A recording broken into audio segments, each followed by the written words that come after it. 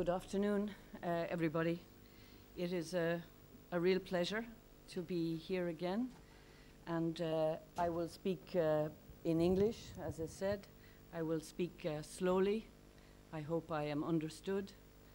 And our American guests, I hope that my accent is legible. It's a real honor to be in this part of the Iberian Peninsula, and I'd just like to say that we in Grafton Architects are always truly impressed by the quality and depth of the thinking by the architects of this area. It is not just me saying this standing here, but the level of consistent, deep thought, the level of consistent, clear building is inspirational.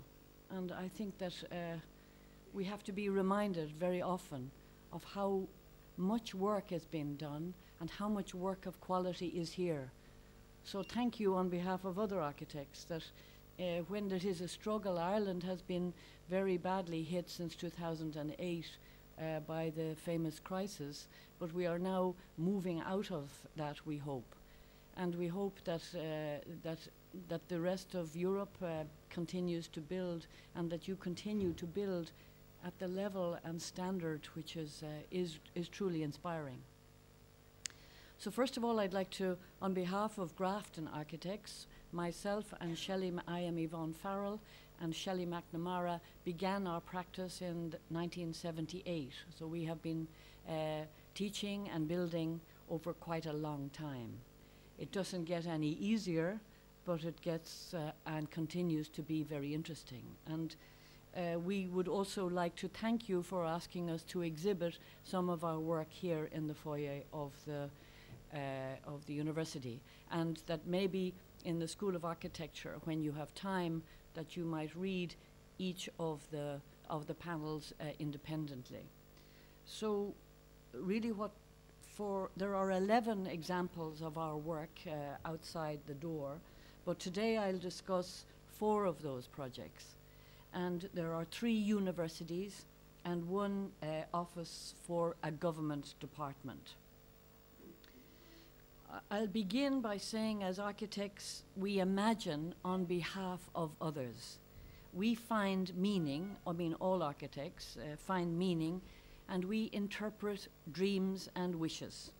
We transform need using materials like concrete, chepo, limestone, or brick.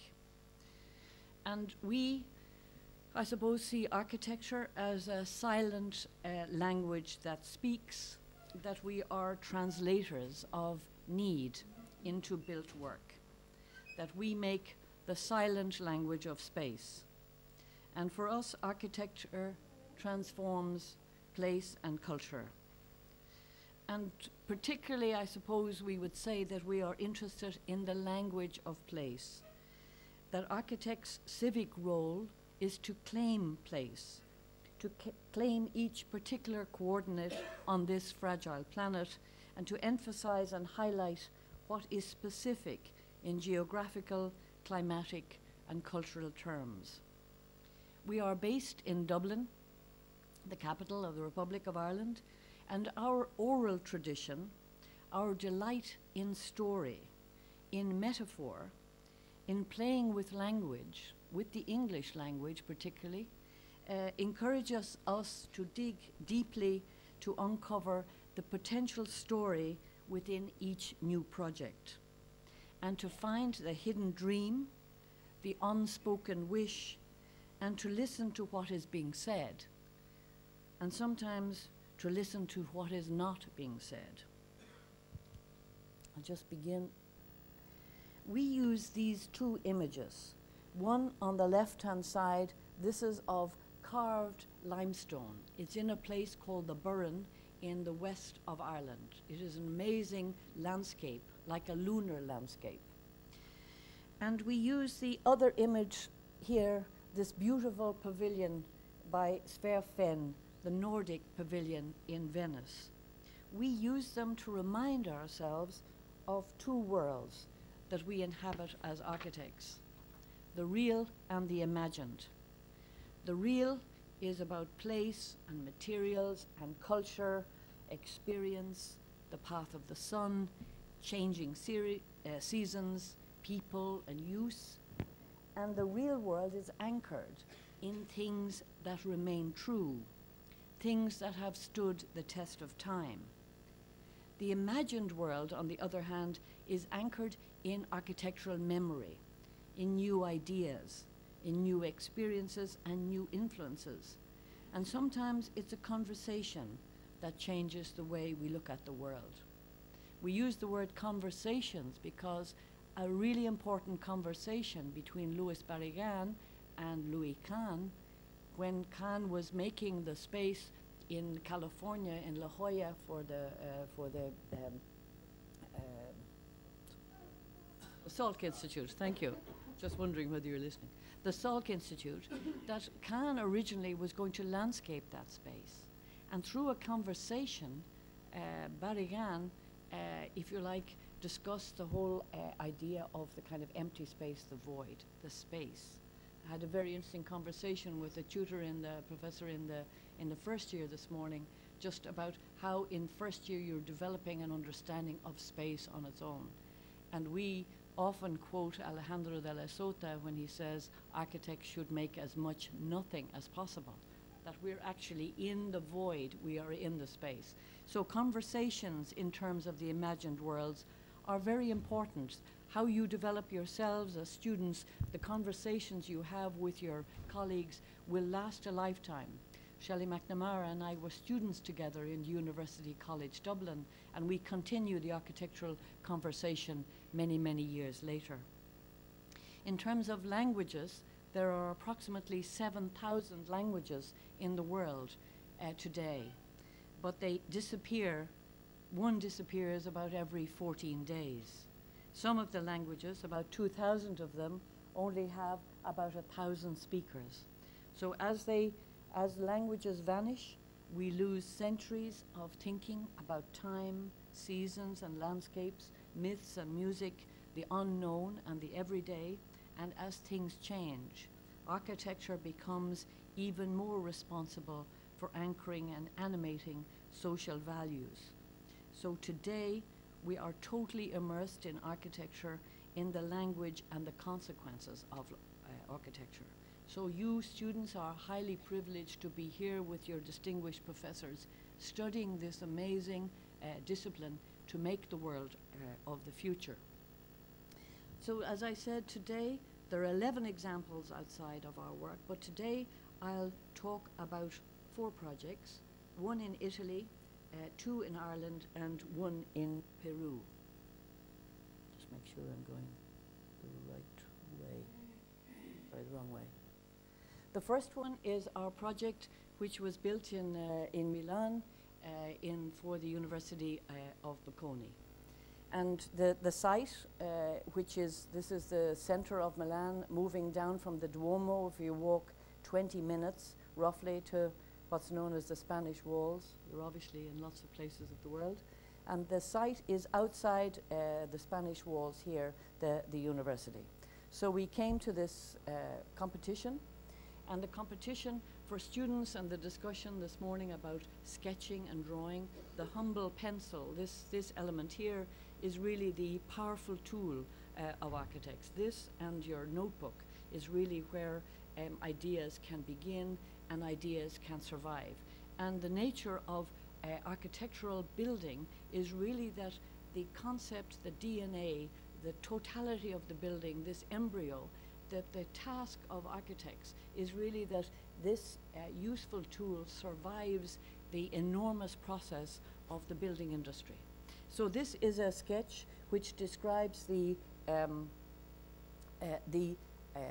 brief was for 1,000 offices. Now offices tend to be a certain size, corridors tend to be a certain size, so that we felt that with 1,000 offices, the choice was either that you make an office block, or that you're able to transform this need for 1,000 offices into something new. So what we did was we conceived of the offices as bars of space, and we thought about them as solid. So these sketches represent the bars of space of offices, presumably with corridors in the middle, and each office would have a window, and that this would be elevated like an attic space that had voids that allowed light to come through. So these are the diagrams for the sun to reach through to make these small courtyards. The other issue of the competition was that each element, the big aula magna for 1,000 people, and a number of conference spaces for another 1,500 people would be below ground. And we questioned that and said that we would like to get as much daylight to these spaces as possible. So what we did was we asked the question, is it possible that, is it possible that these, the lower elements of spaces could be like a corrupted groundscape? So the power in this sketch, this piece of charcoal pencil on paper, is really the beginning of the making of a project.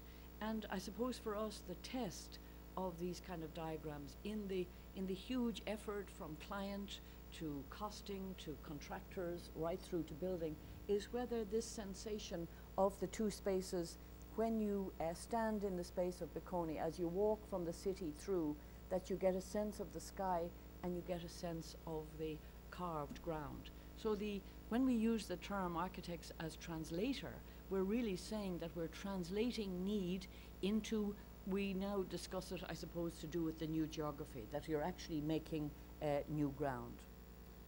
When we go to Milan, Milan is an amazing city. It was very, very damaged after the Second World War, which actually was amazing for the architects because they had so much to do.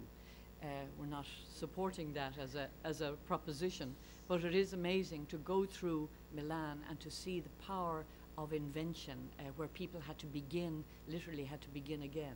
But what is beautiful about Milan is that it has these incredible range of stones and beautiful ways of dealing with anchoring, just taking the water away. So you have this incredible stone carpet, as we described, this city, which is now being damaged, I suppose. They're digging up a lot of this for just using tarmac on the roads, but there are still beautiful sandstone, diagonal stones on the ground. So for us, in terms of the competition, for students who may not know the project, the position is really off a very busy road, a quiet road. It connects to an existing campus, which is embedded in the city with freestanding buildings, and that we wanted to connect and continue the city floor. So what we're doing here is very busy road, quieter road. We're bringing the entry to the quieter part. We delay the access into the hall for the professors. We make routes through for the students to continue to their other buildings in the campus. We bring you through and we bring you down. So this staircase brings you to a foyer, and this foyer is 5 meters below the city. And we make this window, which is 8 meters high, which both connects and separates, both in sections. So this is 5 meters below, and this is the city. And we make a small civic space in terms of the city. The positioning of the aula magna for 1,000 people, this has roughly 12 by 15, I think, in terms of numbers. So you can gauge the size of this room and the size of a room for 1,000 people. And we positioned this the largest room of this project at the junction between the busy city and the campus itself. So we placed this nugget at that junction. In terms of structure, we positioned these, I'll show you them shortly, every 25 meters. We made these large structures which in fact give you a scale in terms of the city. So you can gauge, we have essentially five spaces as they march down. This is from the competition, and one of the things that we wanted to achieve in the making of the building is that as you entered from the city and moved into the campus, that the offices would not be sitting, if you like, on normal structure, but that the soffits of the offices would be modified to change the kind of space and scale of space. So this is from the competition. This is a wish to modify these the courtyards so that the soffits are modified. So here we have the city, 5 meters, below 9 meters, and we have these routes where students can move down into the campus.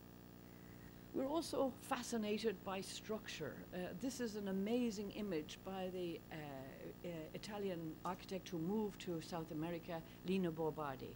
And this structure, which it allows a space to be made under here, which is open to the public. And I suppose one of the most important things, and I think it's very strong in the culture of the school here, is the relationship between structure and space and how you make a building, that it's not paper architecture, that the sense of structure is really clear. And for us then, the first moves in doing the competition was to say, if we want this idea of the modified soffits, how do we achieve that? So this drawing here is really very important. We said that we would put the main beams on the upper level and that we would hang the offices down below. So these are, if you like, metal threads which allow us to modify and to sculpture the floor. And these are, at one level, humble models. This is a 1:500 cardboard model showing you the twin structure. So every 25 meters we have these twin, there are 3.6 meters wide diaphragm walls which move down the site. We have the busy street, the quiet street, what was to be the library here, and we have these courts which bring light down through the structure. And this plan with the X's shows where the voids might be in terms of like an abacus that you make solid and void to link them. And this sketch is really an aspirational sketch which shows the soffits being modified and light coming through. This is probably a bit light in terms of the drawing, but essentially this is the beginning of the construction drawing, the busy street, the corridors, the voids, the offices themselves. And in terms of section, we can see that we have the main beams which are here on the upper levels, and hanging from them at different dimensions are the offices. And sometimes we have a hanging garden, sometimes a clear story light, sometimes the light is tumbling down. And what we've discovered as architects is that light bounces and light tumbles. So if this is the street level, -5, -9 with the parking and technical floors below the city. So here we have the diaphragm walls marching across the site. The site begins with these being built. We have the structure being placed on top. So these are the beams placed on these walls. They arrive, they hang. So in terms of, these are the rods from which the plates for the offices will be secured. And this is the scaffolding to hold the surface of the aula. The aula is a 22-meter cantilever which springs from here, and this is it being, this is the space before it happens. And the power of drawing, these are two pencil sketches, both in charcoal and pencil and colored pencil, where the two issues of this project lie. This is the city context, where Milan is very interesting because Milan is a North Italian city, but was very influenced by the Austro-Hungarian Empire. And what you feel is that you feel that it has this kind of outer crust. People are kind of formal, but behind all that is a very soft and friendly. They're more restrained as a type of people. And we wanted to make a project in this rational city which was able to pick up on the character of that place.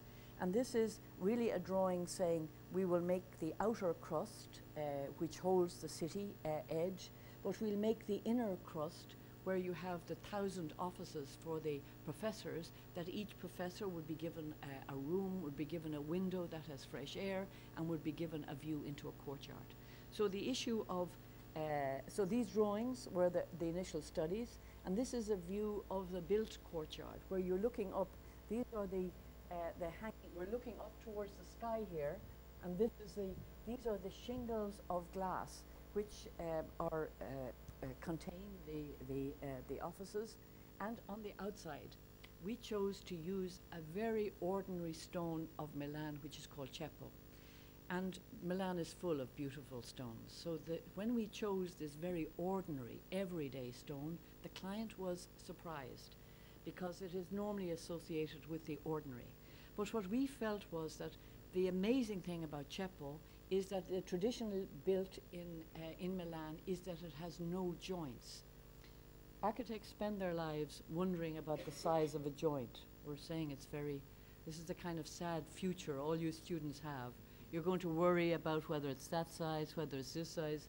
You know, the architect who made this space worried about this size, whether it's a recessed joint.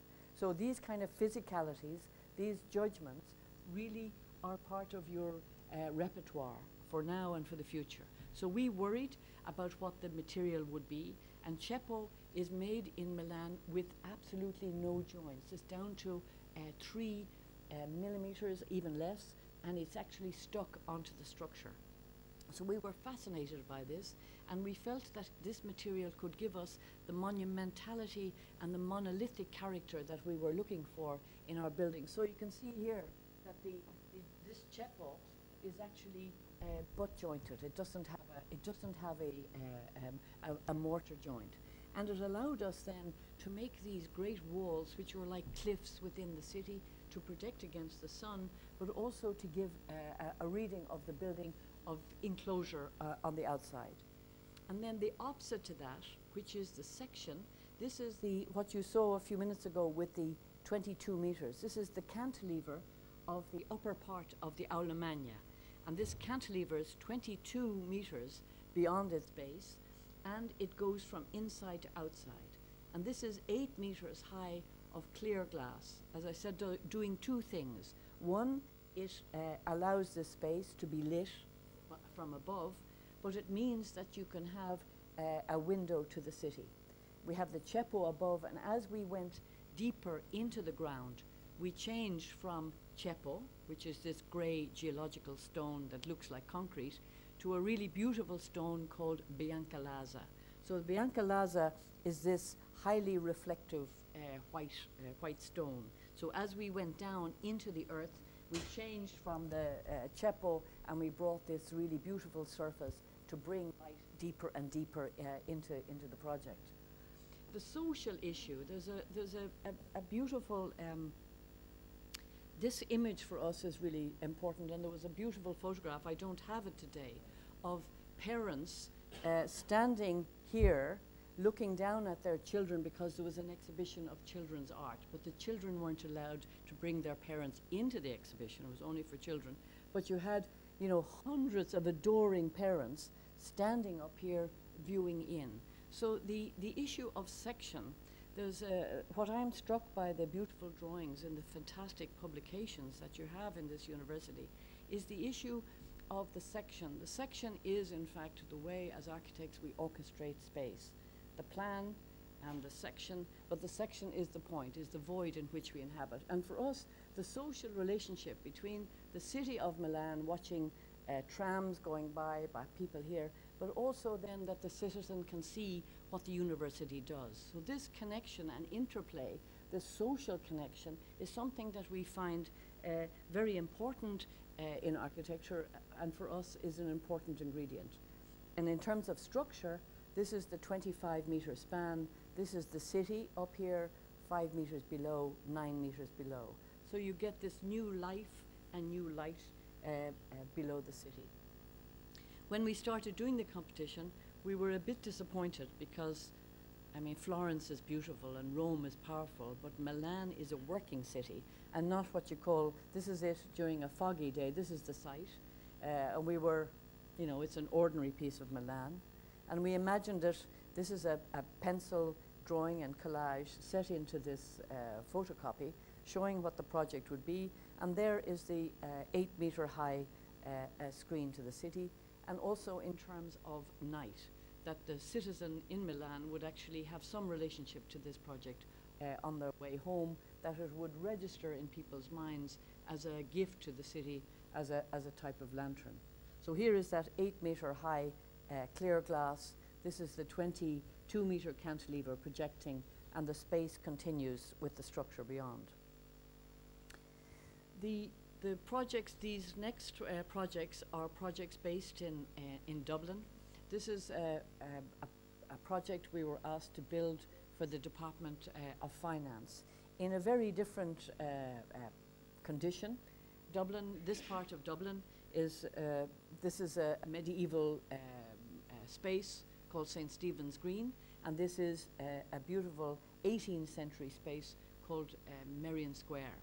And what's amazing about these squares is that they're essentially made of the surfaces of these individual houses. You can see the kind of remnants of the gardens behind, but these houses form a grand room. So this is in fact a public room, which is now a public park.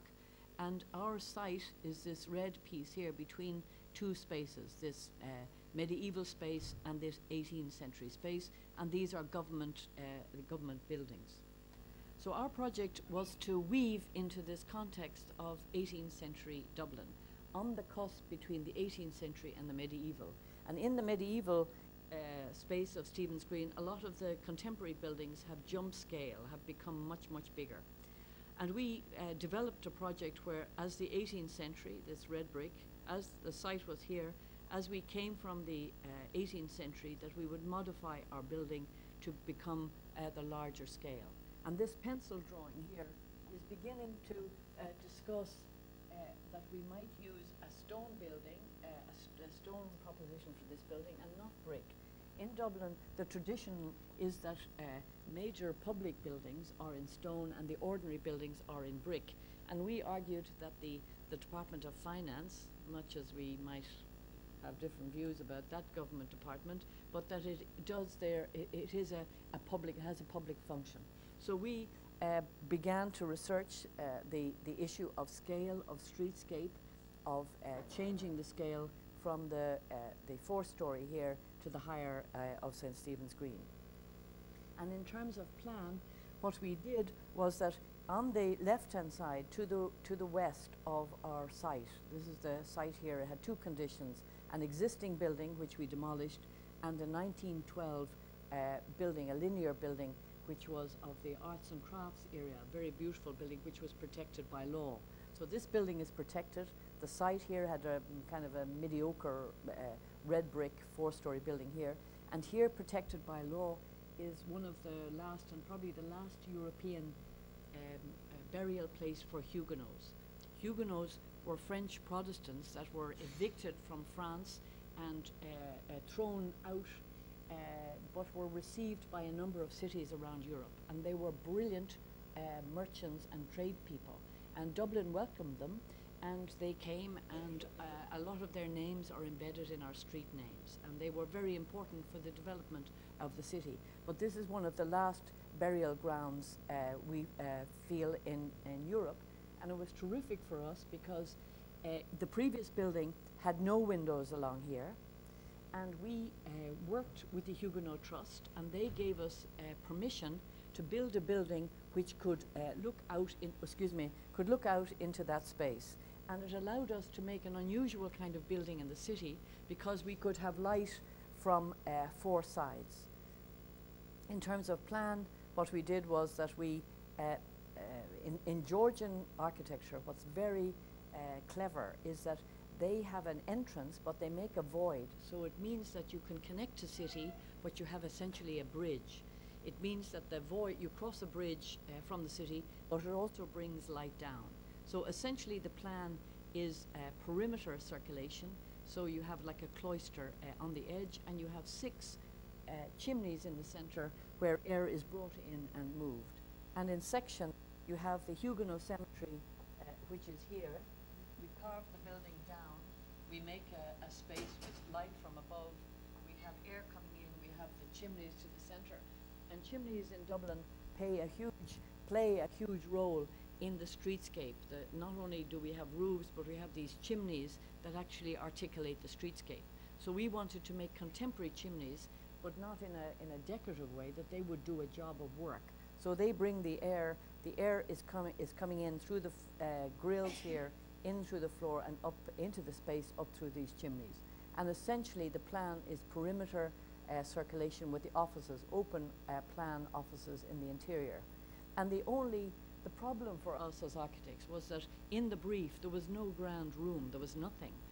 But so what we did was we took the staircase and used the staircase as the ground space of the project, the kind of collective space, and that it would do a number of things. One, it would be the big space. Two, it would buffer. This is a busy road that by placing the main staircase here, it protects against the sound of the city, but also it's the south sun, so it protects us against the elements. So the staircase here is the Huguenot Cemetery at a time when the bluebells are in bloom, and this is the project in its context. The wall containing the cemetery on the left-hand side, the setback, the 3-meter setback, which holds both the streetscape and the staircase above.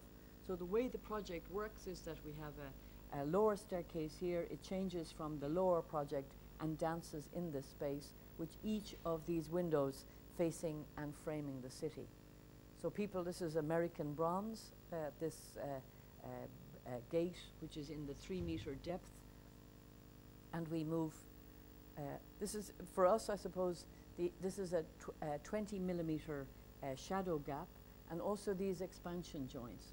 One of the issues that you'll deal with as architects, as students, is that the conversations with your structural engineers are really very important early on, because if they tell you something really important too late, you discover that you have movement joints or expansion joints or sagging in concrete, and you haven't time to absorb them into the design. So have very early, I'm sure all the architects nodding their heads here know that there are things that engineers don't tell you in time, and you want to strangle them individually.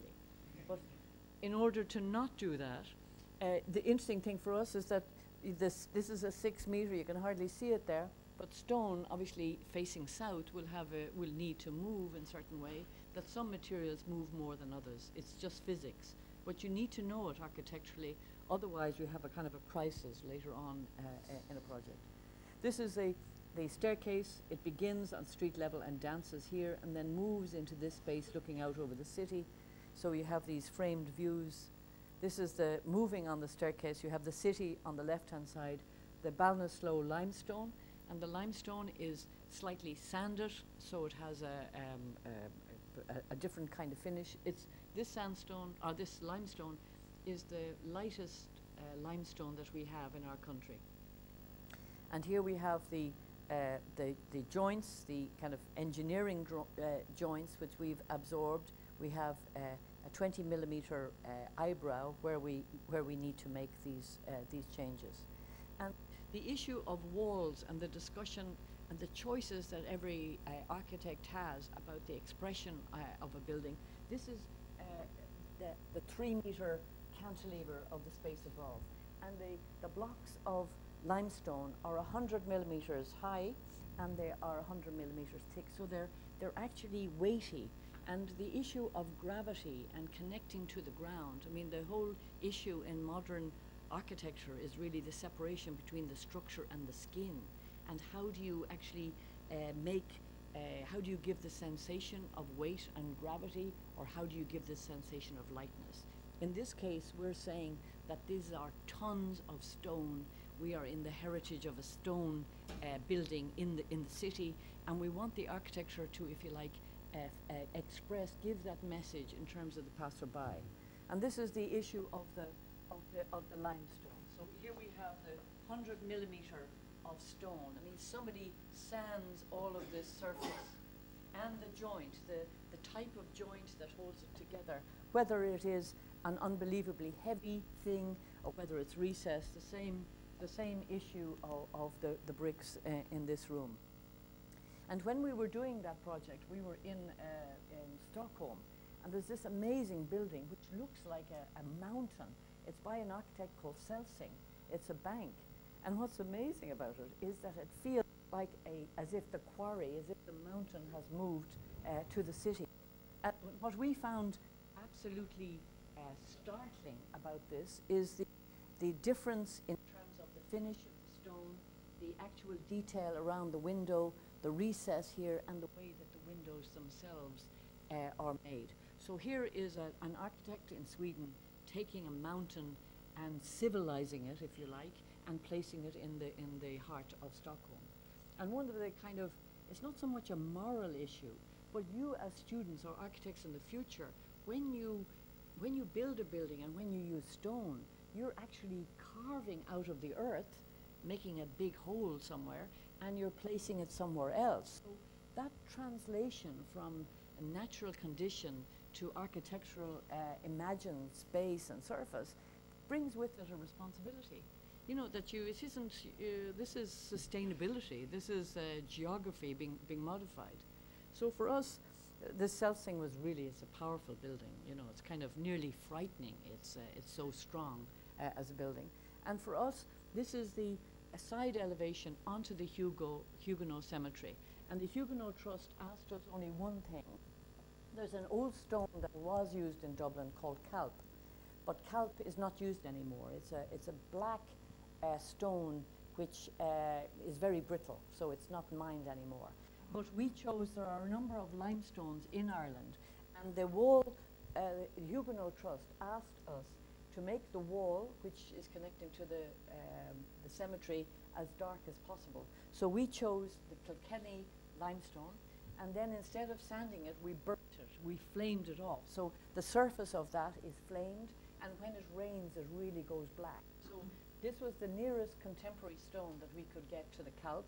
And then the stone of the main building is the Ballinasloe limestone, which is our lightest one, which is a sand finish. And environmentally, just to describe this, that we have the wall, the stone wall, we have these nostrils here, which brings the air through into the chimneys, and these are the metal mesh here, and this is recessed. This is a recessed window, and this window slides completely away to form balconies out to the city. So when you're working here, you can see the balcony just in behind here. So in fact, we made a balcony to the Huguenot Cemetery looking out to St. Stephen's Green, and we made these flush windows. These were, it's an amazing window manufacturing company called GIG in Austria, and they made these incredible windows with us. So this is the elevation, the calp wall here with the dark Kilkenny limestone, which is flamed, and the elevation of the project of the offices with the perimeter circulation.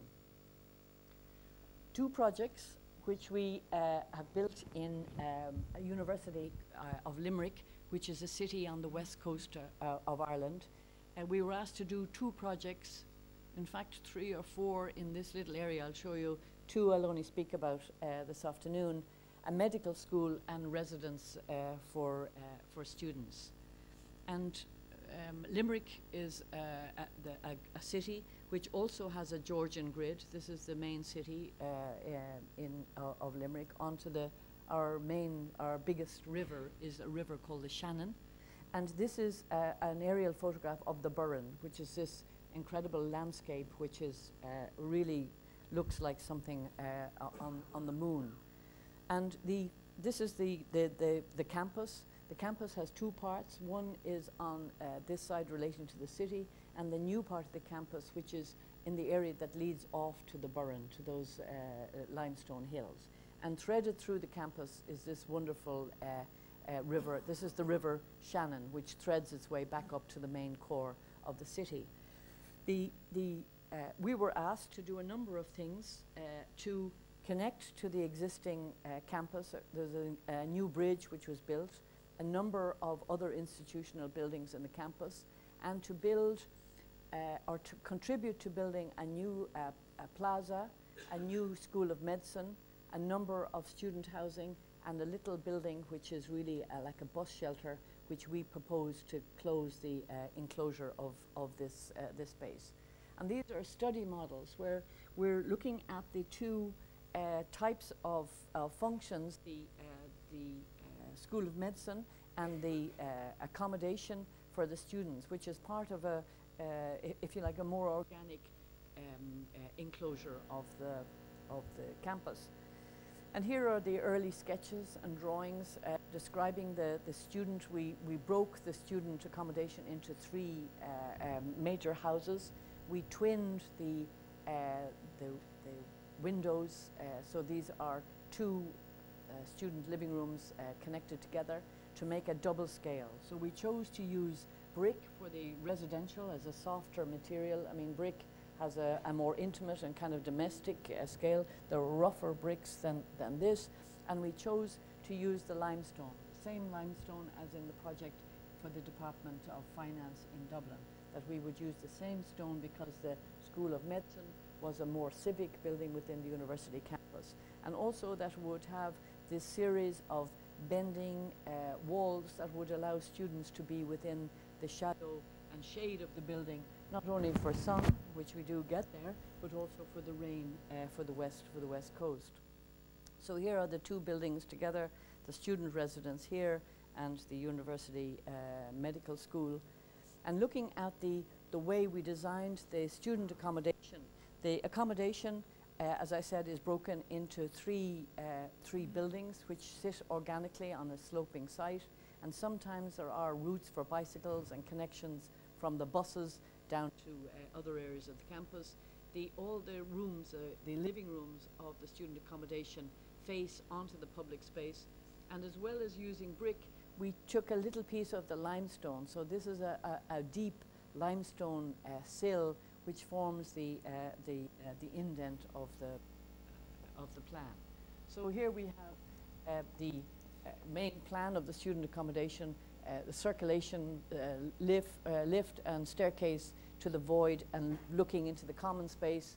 Their shared living rooms which are here, and each student has an ensuite and sleeping and a study room, study area which views out. So that's facing north, and this is facing south to the campus. So we carved into the space with the deep sills. So here you have the brick, which is very tactile, the recess with the limestone sills and the sunshine.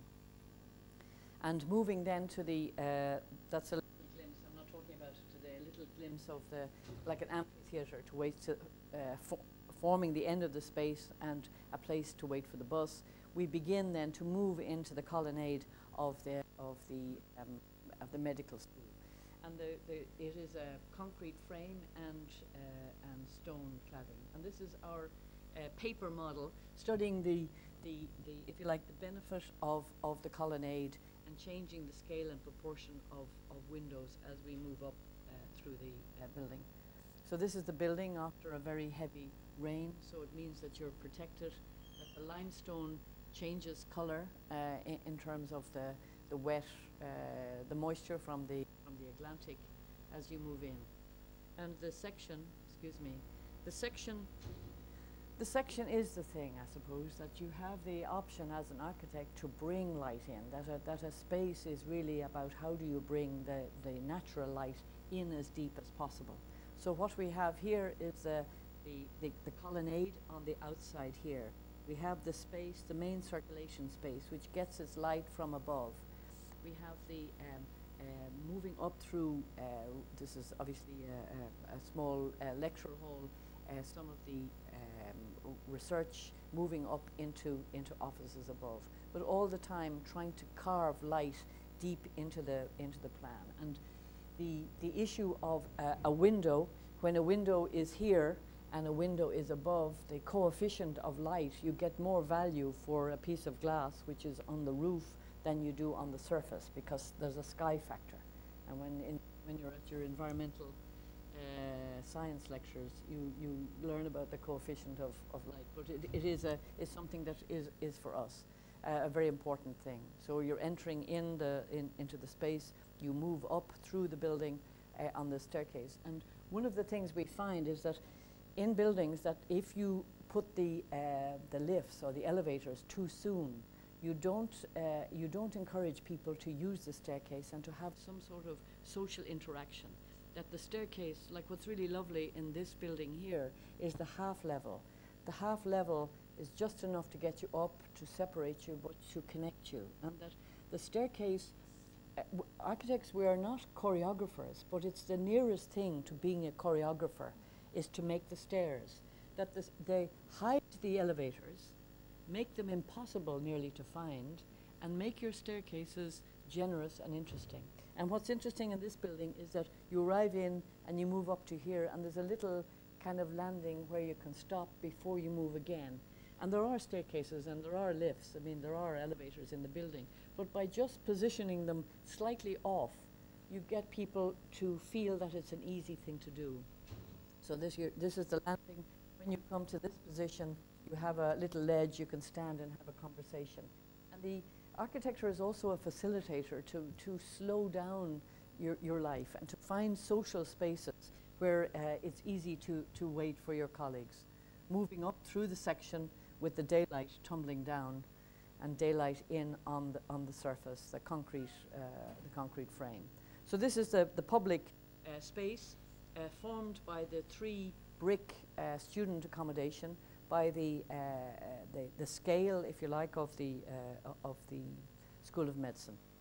The final project I'll discuss with you this afternoon is a project that's just been completed in Lima in Peru.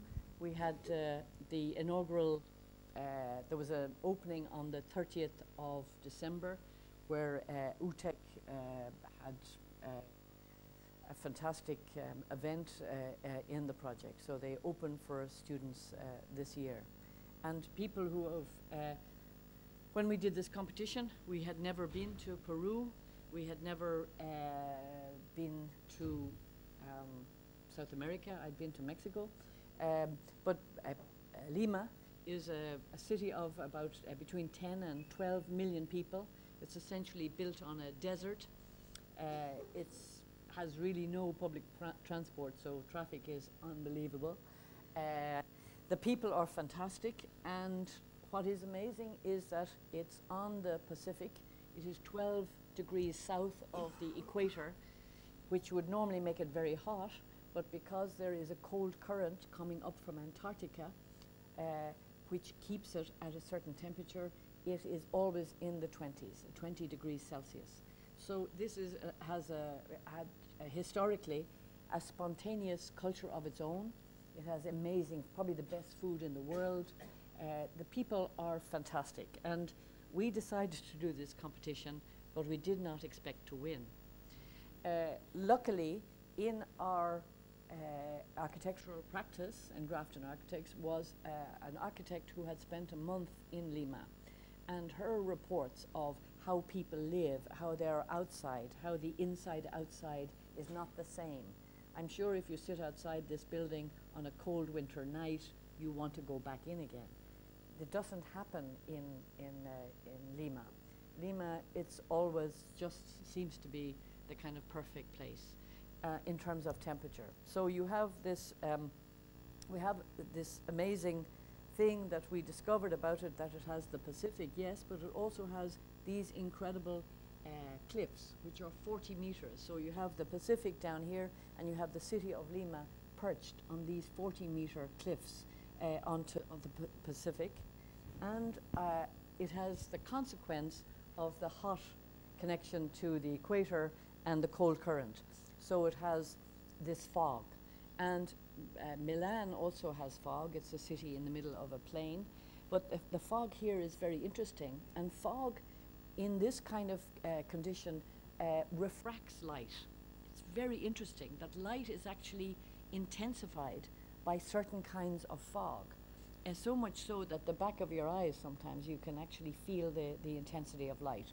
So this is the condition of Lima, the sea, the cliffs, and sometimes this fog, which in Spanish they describe as the belly of a donkey that's underneath, that the clouds are that kind of consistency underneath. So for us, we began the competition going back to the sketches, to the kind of DNA, the embryo of a project.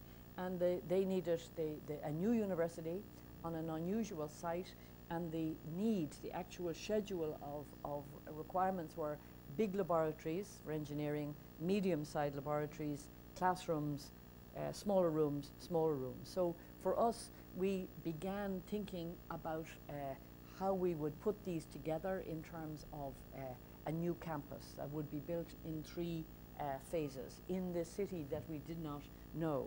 And these sketches describe the Pacific Ocean, the waves here, the actual cliff in this position, in a valley that the site was on a valley in from the sea that had on one side unbelievably busy motorway, and on the other side a very beautiful 19th century part of Lima called Barranco. So we had two conditions. On the outside, very busy, facing north, busy traffic, and on the other side, the domestic. And this small sketch is the beginning of a project that now people are moving into. And it's incredible as architects, the power that you actually have in terms of making the world. People have requests and dreams, and you as architects then have to invent a world. So the profession you're studying is incredible. It's not just making a book, writing Ulysses or something. It's not just a book. It's a space in which people's lives will happen in the future. So we're always amazed that something as tiny as this can become as big as a building. It's an amazing process. So here we have the busy road, we have the heavy shoulder on one side, and the cascading building, cascading because of the functional big rooms, smaller rooms stacked on one another, and each of those rooms then had the potential to be the roof garden below, and it also meant that in section that the rooms as they cantilevered over one another could protect you from the sun. So this drawing is the project. This is saying you have the busy motorway, you have the bigger rooms down below, you move through the project, the roofs of the pieces below have the potential to be gardens, and that you make a building. I mean, this is seismic. Lima is very seismic. And it's interesting, if you kind of stand like this, you could feel the muscles in the back of your legs. You're kind of anchoring yourself. And when we had done this sketch, and then as we worked with the structural engineers for the competition, this form is actually very good in terms of seismic stability. So it's just interesting in terms, this is a charcoal sketch. And this morning, being in the first year studio where the students were learning with pencil, it's really what happens is that this is where the mind is free, you're judging scale, but it's also a very powerful tool, the little stick of charcoal.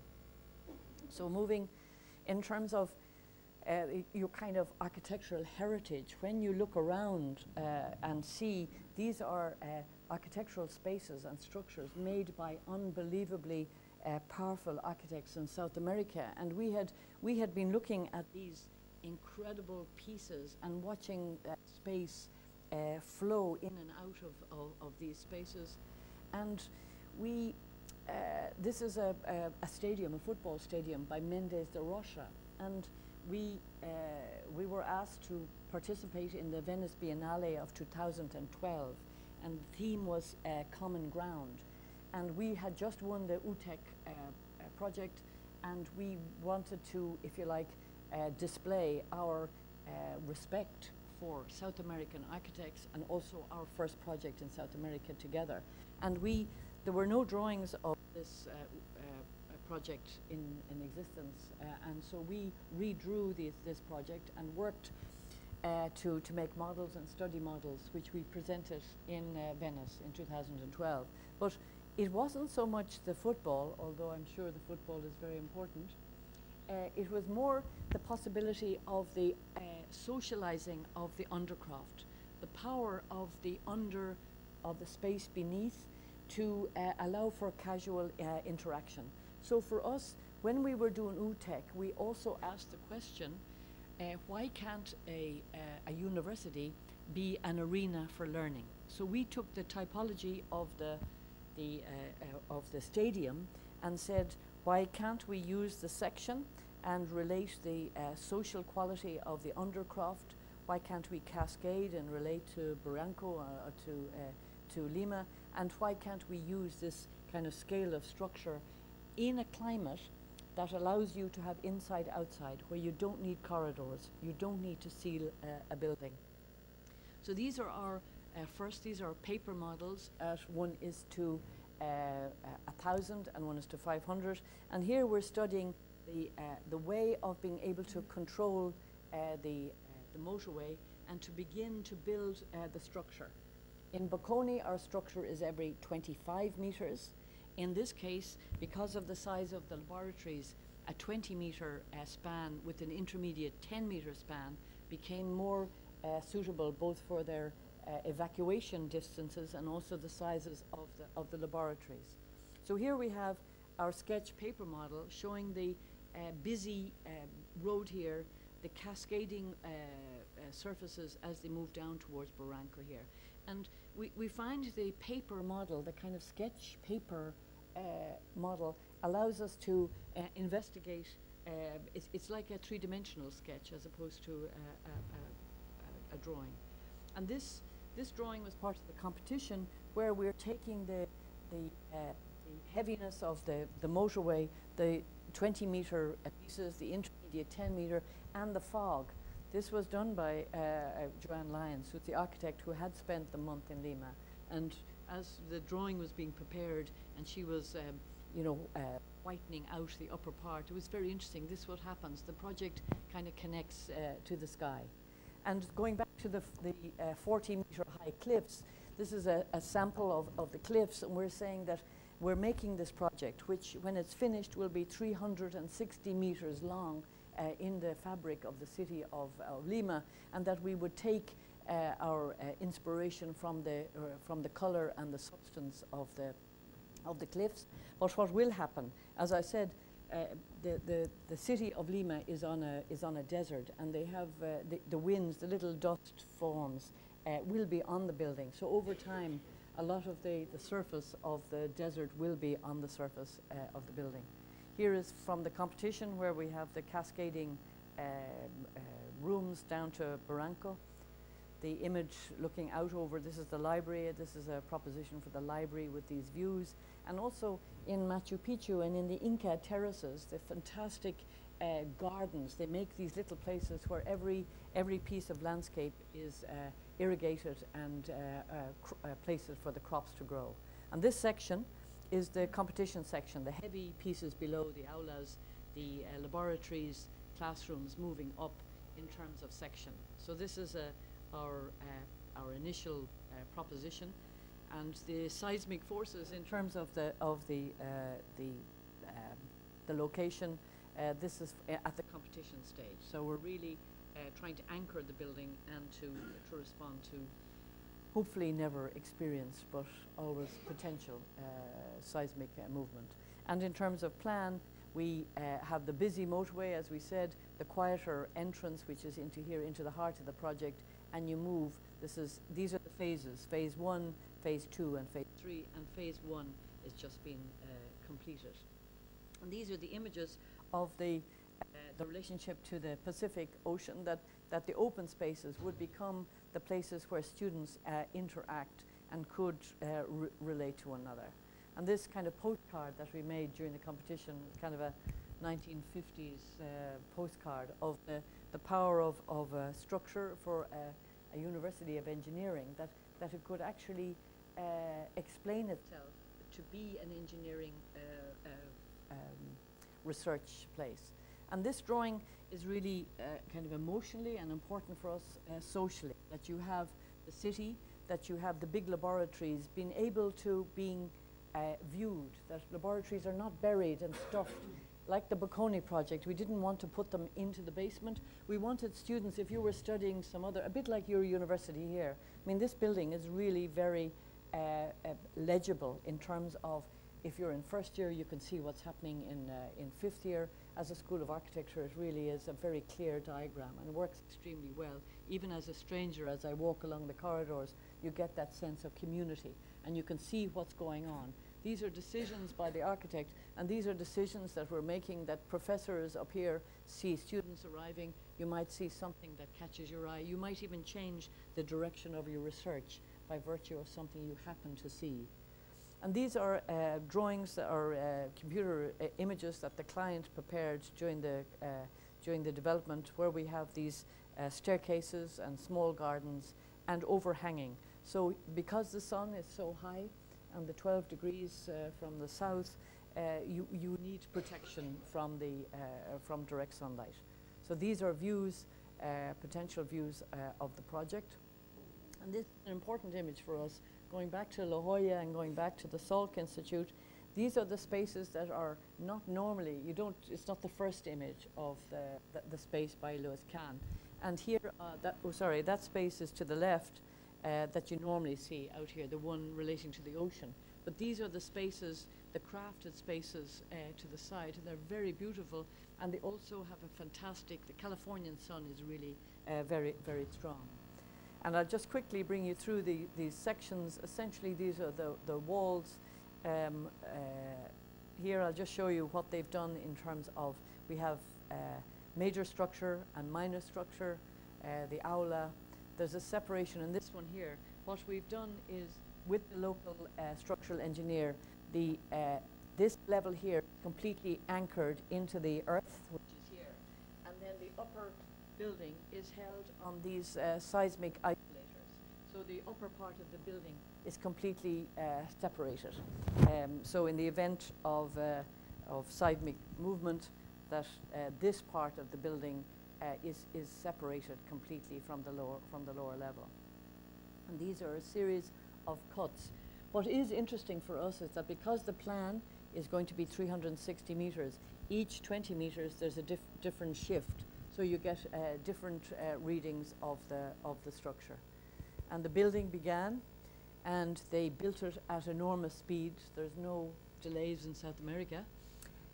They had 3 cranes, each crane with 300 men, and so there was 1,000 men working on the site. It was amazing to watch. It was like the building of a medieval cathedral, because so many people were on board. And then you see the beginning of the interior, the main structure, the intermediate beams, these ones here, which were, you can see the divide of the shutters. So you begin to see the scale. This is when you enter, you've come in through the entrance, you come up a main stairs onto various levels, and you move up through the spaces.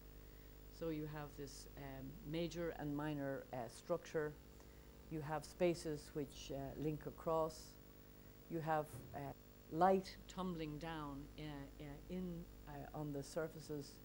You view down. These are the workmen in their orange protective gear. The staircases leading you up into various levels. The framing of Lima itself. So each student becomes aware of where they are. That the issue of being in we could have made kind of an office block with an elevator, and you go up, you go into your rooms, but we wanted that students coming from all parts of Peru would be proud of the fact that they connected to the Pacific and viewed their city. So that's the view up to the Pacific. But what the other environmental, I mean, when we talk about cultural environmental continuity, there's a breeze that comes in from this beautiful ocean and threads its way through the project, so that you get, if you like, a very gentle breeze in the spaces. So it's like a ship. It's like the building catches the air as it comes from the ocean. So here's the frame on so the upper level will be a common garden, and they will be with views over the city. And in terms of the wall to the motorway, this is the separation, the seismic separation. This wall is made of 2 layers, one with precast on the inside, which is permanent shuttering, and then we developed with them in situ triangles of concrete. I mean, they have achieved, it's been fantastic to work with the concrete manufacturers and to make, so this is if you like, every 20 meters we have these. This is the cap which holds it and protects it. So this is the sky as you go through. So this is this folded wall and the expansion joints. So don't forget them. I don't know what the Spanish for expansion joints and movement joints, but they're just important to learn. And one of the things that we have found that sometimes some of the geometries you could never have imagined. This is on the inside of the folded wall to the motorway, and you get this crack of light within this space. And we find that sometimes there's a complete surprise and joy about making a space that has this consequence by accident, really. So here we have the project with its wall, its relationship to Bianca to the west, the piece. This is its prow relating to the Pacific. Its sunlight, you can see the angle of the sun and the shadow that it provides, the staircase leading to the entrance, from the entrance level. And just in terms of completion, there's a nice quote from Annette Guijon and Mike Guerre, that architecture is material, permanently joined, layered and poured and pieced together around space. So for us, the stone, the quality of earthiness, and the sphère fen quality of very thin concrete held to hold light are important references. So thank you very much. Thank you.